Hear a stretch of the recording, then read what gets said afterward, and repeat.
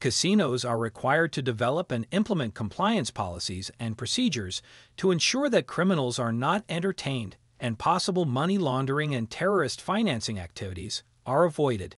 Compliance policy and procedures are written methodologies and processes that outline the obligations of casinos under the applicable AML and KYC regulatory requirements, such as PCML-TFA and its associated regulations. Compliance policy and procedures outline the internal controls that are designed by casinos to ensure that applicable regulatory requirements are complied with. A compliance policy is approved by the Board of Directors and implemented through the Management and Chief Compliance Officer. The compliance policy and procedures of the casino must be written and should be in a form and format that is accessible to its intended audience, kept up to date, including changes to legislation or your internal processes, as well as any other changes that would require an update, and approved by a senior officer of the entity.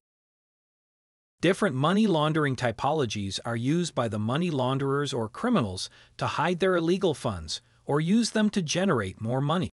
These typologies serve as the indicators for the entities, which are assessed considering their potential financial impact and the likelihood of occurrence. These typologies are suggested to be used by various regulators in different jurisdictions, such as United States, Canada, Australia, Singapore, etc. Indicators of ML using casino value instruments. As per the Financial Action Task Force, here are some indicators of money laundering using casino value instruments. These risk indicators are assessed when performing the risk assessment for ML/TF.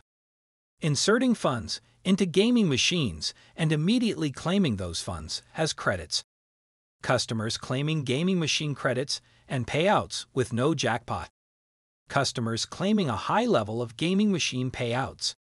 Noticeable spending and/or betting pattern changes.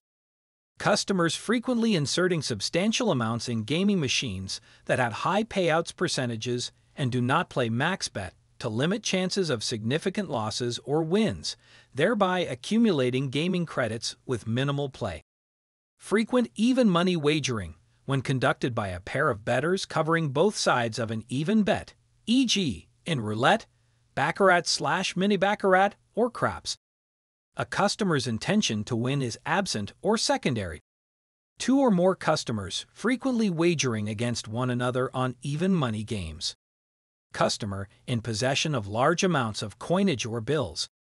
Customer befriending attempting to befriend casino employees. Purchasing and cashing out casino chips with little or no gaming activity. Customer requesting to add cash to casino winnings and then exchanging the combined cash and winnings for a single check. Use of third parties to purchase casino chips. Use of credit cards to purchase casino chips. Use of personal checks, bank checks and traveler's checks to purchase casino chips. Customer due diligence challenges, such as refusals, submission of false documents, one-offs, tourists passing trade. Multiple checks being requested or drawn on account. High volume of transactions within a short period. Multiple chip cash outs on the same day. Structuring of chip or check transactions. Chip cash out is same or similar to chip purchase. Requests for credit transfers to other casinos. Use of multiple names to conduct similar activities. Customer purchases chips and leaves casino shortly after the purchase. CPV, ticket or voucher dated prior to date of redemption. Large chip purchases made. Frequent purchase of casino gift certificates. Unexplained income inconsistent with financial situation or customer profile. Dramatic or rapid increase in size and frequency of transactions for regular account holder. Detection of chips brought into the casino. Casino-specific ML/TF risk indicators. In addition to the general ML and TF indicators, there may be more specific ML and TF indicators related to casino business. Here are some examples of sector-specific indicators that should be considered as part of your casino review process. Any casino transaction of $3,000 or more when a person receives payment in casino checks made out to third parties or without a specified pay. Client requests a winnings check in a third party's name. Acquaintances bet against each other in even money games, and it appears that they are intentionally losing to one of the parties. Client attempts to avoid the filing of a report for cash by breaking up the transaction. Client requests checks that are not for gaming winnings. Client inquires about opening an account with a casino and the ability to transfer the funds to other locations when the client is not known as a regular, frequent, or large volume player. Client purchases large volume of chips with cash, participates in limited gambling activity with the intention of creating a perception of significant gambling, and then cashes the chips for a casino check. Client puts money into slot machines and claims accumulated credits as a jackpot win. Client exchanges small denomination banknotes for large denomination banknotes, chip purchase vouchers, or checks. Client is known to use multiple names. Client requests the transfer of winnings to the bank account of another party, or a known drug source country, or to a country where there is no effective anti-money laundering system.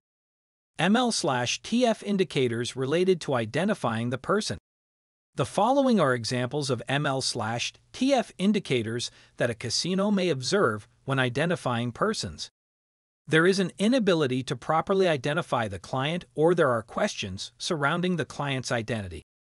When opening an account, the client refuses or tries to avoid providing the information required, or provides information that is misleading, vague, or difficult to verify. The identification document presented by the client cannot be authenticated.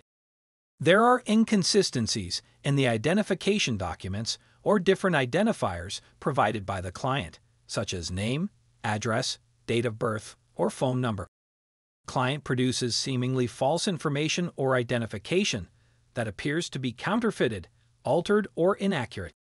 Client displays a pattern of name variations from one transaction to another or uses aliases. Client alters the transaction after being asked for identity documents. The client provides only a non-civic address or disguises a post office box as a civic address for the purpose of concealing their physical address. Common identifiers, e.g., addresses, phone numbers, etc., are used by multiple clients that do not appear to be related. Transactions involve persons identified by the media, law enforcement, and/or intelligence agencies as being linked to criminal activities. Attempts to verify the information provided by a new or prospective client are difficult. ML/TF indicators related to client behavior. The contextual information acquired through the Know Your Client requirements or the behavior of a client, particularly surrounding a transaction or a pattern of transactions, may lead a casino to conduct an assessment in order to determine if the casino is required to submit an STR to a relevant regulatory body. The following are some examples of ML/TF indicators that are linked to contextual behavior and may be used in conjunction with the casino's risk-based approach. Client makes statements about involvement in criminal activities. Client conducts transactions at different physical locations or approaches different staff. Evidence of untruthfulness on behalf of the client, e.g., providing false or misleading information. Client exhibits nervous behavior. The client refuses to provide information when required or is reluctant to provide information. Client has a defensive response to questioning. Client presents confusing details about the transaction or knows few details about its purpose. Client avoids contact with reporting entity employees. The client refuses to identify a source for funds or provides information that is false, misleading, or substantially incorrect.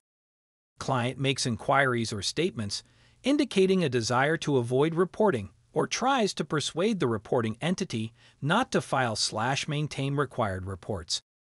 Insufficient explanation for the source of funds. Client closes account after an initial deposit is made without a reasonable explanation.